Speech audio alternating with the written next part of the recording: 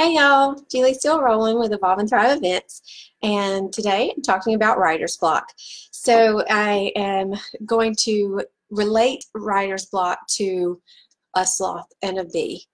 On my last video I talked about becoming a best-selling writer and how basically you have to write more.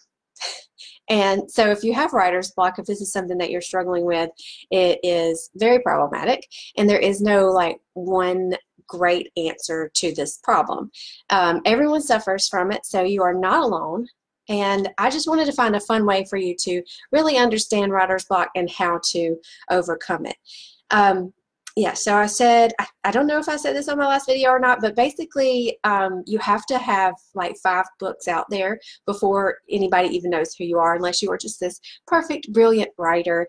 And if you do your research and look at other writers' journeys, you'll realize that not very many people are successful on their first book. So 5 books is pretty much the key to getting a name started for yourself as a writer.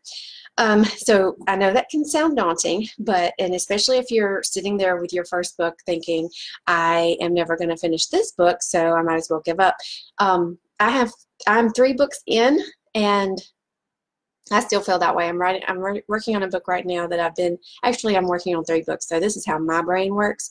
I am working on 3 books that I started last year, and they're, it's just kind of like, maybe, maybe not.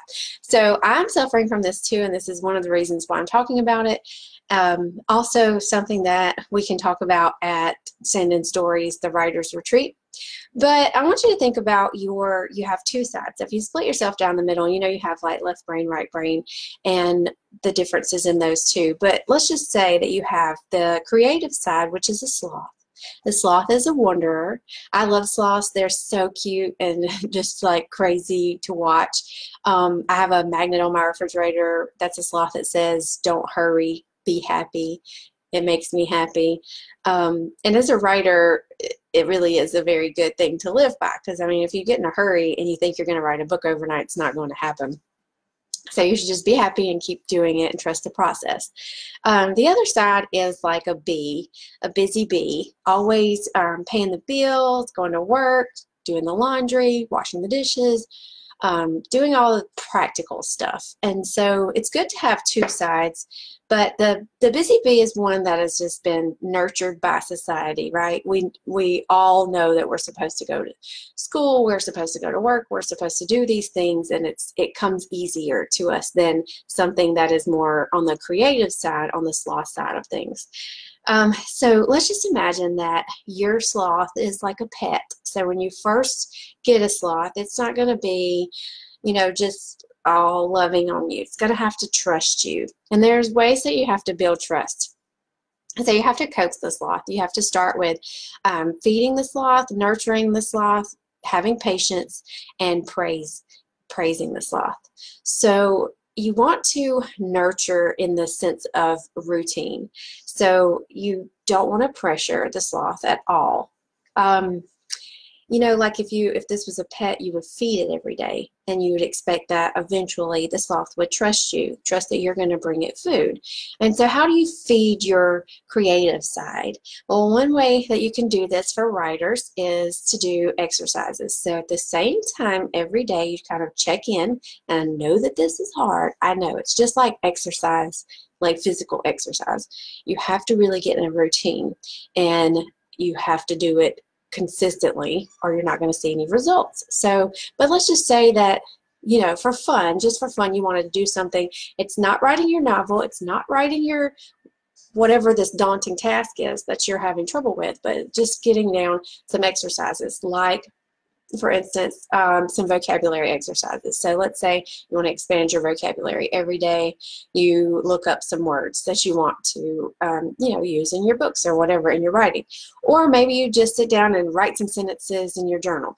Or maybe you go to a coffee shop every afternoon. You have a cup of tea or cup of coffee, and you listen to people's conversations, because that's what sloths like to do. Seriously, they like to listen to people's conversations and slowly take it in and say, "Oh, I could write a fantastic TV show out of this one conversation.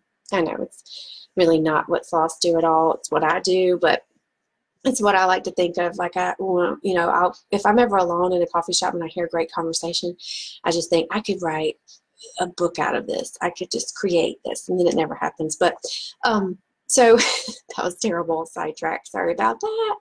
So you're always patient, and when you start doing these exercises, what you'll notice is the sloth kind of peeks out and wants to see what's up, like what's happening, what you doing there.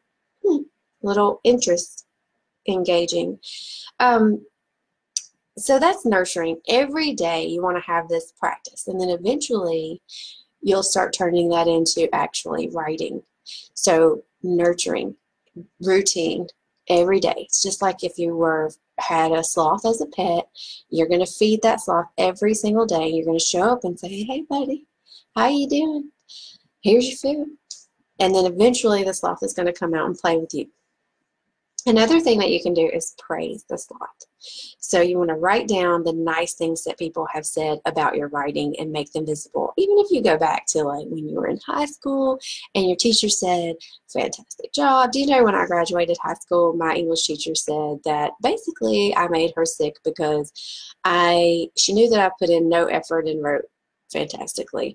Well, I take that as an ultimate compliment. I don't care if it made her mad that I didn't sit down and write out an outline and do all the process, and I didn't write down her stupid note cards that she wanted, but that I could still write fantastically anyway. So I think about that. We all have this imposter syndrome where it's hard for us to say I'm a writer. I go to networking events and I will say, I introduce myself as an event planner, which is what I do, but I also write.